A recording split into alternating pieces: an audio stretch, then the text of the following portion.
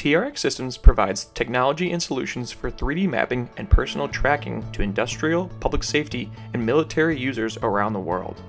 The Neon Signal Mapper solution was developed for personnel that need to georeference signal or sensor data indoors and in other areas without GPS.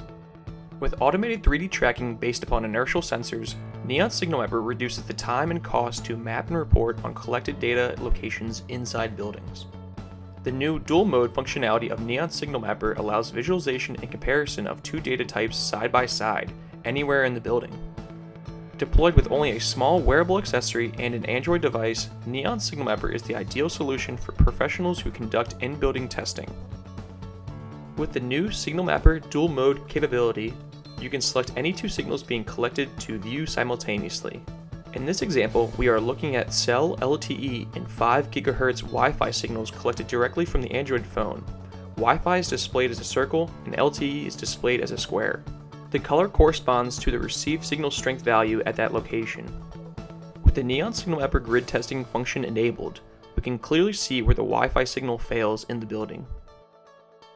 The Neon Command Signal Map 3D Viewer accesses the map data from the Neon Cloud and is used to visualize and playback the LTE and Wi-Fi signal data for after-action review or for remote personnel.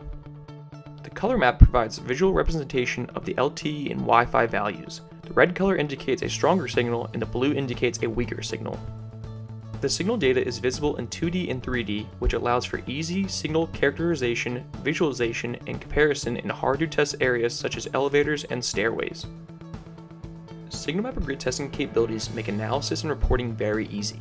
A user-configurable grid test can be applied to the signal map to simplify test results into more easily understood and actionable data.